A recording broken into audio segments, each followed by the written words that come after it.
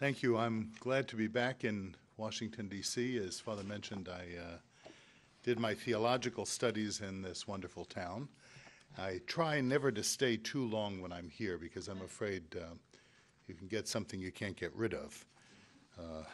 Power does tend to corrupt, and absolute power corrupts absolutely, and the city shows that in many ways. And yet I'm still happy to be back here, and especially here at the Catholic Information Center, which is a hub of all kinds of good things, and it's an honor to be here.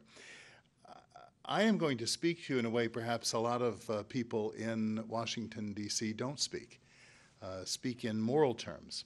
You can ask me about policy issues, and if I happen to have read about it or thought about it, I'll be happy to offer you an answer. But what I'm trying to do in defending the free market is precisely what the subtitle says, to offer a moral case for the free economy. And in order to offer a moral case for the free economy, I need to tell it to you through the lens of my own experience. And this is what I tend to do in the book, is I go back and forth from anecdotes and stories and things that impressed me and lessons that I learned. And the first thing most of my new acquaintances get to know about me, even if you can't recognize it in my accent, is that I was born in Brooklyn, New York. And that's very much an indelible part of my own consciousness because it was such a vivid place to grow up on Coney Island Avenue in Brooklyn and see the world from a whole different angle. In fact, to see the world from many, many different angles because the people you were in association with came from all over the world. The smells and sounds and accents that one heard as I was growing up were impressionable and mind-expanding. If you walked out my front door on a little apartment that was probably half the size of this room, you were thrown into a multi-ethnic experiment before that phrase ever came into fashion. I'd go across the street to my friend who was Chinese, and stereotypically enough, his family ran Chinese laundry. I could go to the corner, and on the one corner there was a kosher pizza parlor. I don't even know if you have a kosher pizza parlor here in Washington, D.C. Or the Polish plumber down the street who kept our pipes flowing. And it was the longest time I didn't realize that I wasn't Jewish. Growing up in the heavily Jewish, I knew that there was something different about us because our kitchen smelled differently. But I can still keep a kosher kitchen if I had to. And when we grew up in this little apartment, my brothers had a kind of a little closet of a bedroom with bunk beds, and my parents had a bedroom that overlooked Coney Island Avenue. This was nowhere near the beach, by the way. This was like 3 miles from the beach. And this was before the invention of privacy, so there was no door on my parents' bedroom. And I had a crib and then later a cot in that room. My sister slept on the couch, and we had this little living room and then this tiny kitchen. And the kitchen looked directly into an identical apartment across this air chute. It wasn't, think honeymooners, right? This is kind of the atmosphere of the place. So you can hear people, and in this apartment lived, and I tell this story in the book, Mr. and Mrs. Schneider, and I've kind of confused all of the names because I don't know what relatives still exist and all of that. But there was this real couple, Mr. and Mrs. Schneider, and I was watching her one day from my apartment window, from the windowsill, and I was looking over the windowsill. It was a short windowsill. I was about 5 years old. I couldn't have been much over 5 years old because we moved from that apartment when I was about 5. And Mrs. Schneider, it was a spring day. She was wearing a beautiful flowered dress, short sleeve, and she was rolling some dough. And I was watching her roll the dough, and she'd then take some of the mixture that she had made, walnuts and raisins and brown sugar and all of this, and put it onto a piece of the dough and then roll it into a little crescent and then put that on a cookie sheet. And she'd be doing this and then slip it into a green Wedgwood oven. She'd leave that and she'd go back to making more of these. These are called rucola, by the way. It's an Eastern European pastry. It's magnificent.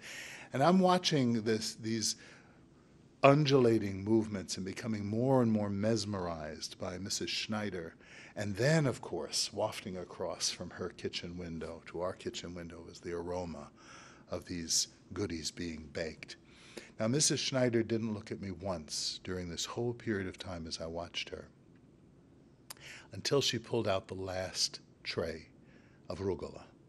She placed it down on the windowsill, and then she looked up at me, and she said, "You'll come, I'll give you to eat." And so I got up over the windowsill and ran across to her and held out my greedy little hands. And she put a napkin on my hands and began to place the warm rugula into the napkin. And it was at that moment that I saw, running up her forearm, a series of blue tattooed numbers.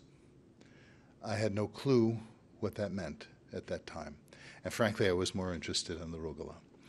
I went back into my apartment, thanked her, went back into my apartment, and the first thing I did was to hide my cookies from my siblings, because the Siricos raised no dumb children.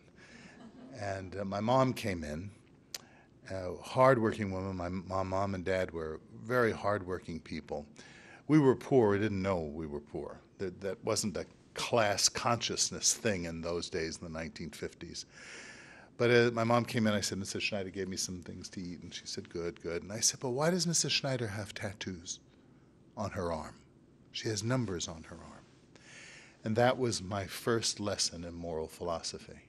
That's why I say that those formative years were really formative, because embedded deep into who I am, deep into my consciousness, was this moral lesson. And here's how my mother, who never graduated from high school, never finished 6th grade, I don't think, here's how she told it to me. She said, "You know, when you watch the Westerns on television on Saturday morning?" And I said, "Yeah." And she said, "You know when the cowboys lasso the calves?" And I said, "Yeah." She said, "Now, what do they do after they tie the calf?" I said, "Well, they stamp it with a brand." She said, "Yeah, and why do they do that?" I said, "Well, then this way everybody knows whose calf that is." She said, "That's what people did to Mr. and Mrs. Schneider. That's what they did to the whole family. And that's why you always have to be especially nice to Mr. Schneider, because we knew he was a little off." I thought it was an Italian word. They said mashugana. It's a Yiddish word for crazy. And she said, "You have to be very good to them and very nice to them, because they had a hard time. They're refugees." Now, this was another lesson, because I'd always heard the term refugee used in the sentence that said, there are more Poles who have moved into the neighborhood, more Chinese who have moved into the neighborhood, more Puerto Ricans moved into the neighborhood, more refugees moved into the neighborhood. And I always thought refugees was another nationality. They came from refuge, but no, they came to refuge. And that also caused me to think of, this is the place where we live, where people come for safety. And this became a kind of lens through which I saw all of the different things that were happening as I was growing up, whether it was the images from the South of kids being hit and had dogs sicked on them because they wanted to eat at a Woolworths. We had a Woolworths in the neighborhood.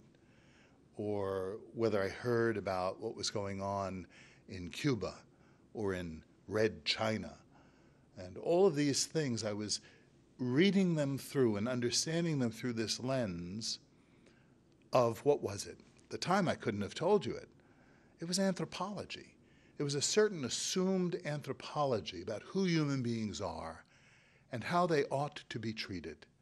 A sense of justice, a sense of rightness, a sense of morality, without any of those words that were used. It wasn't a formal academic exercise. It was a personal understanding of human dignity. And as I grew up, and I'll leave out a lot of the gory details, but I'll tell you that I left my faith at about 13 years old, didn't come back to my faith until I was about 26 or 27 years old. So about 13 years I was away, and I wandered.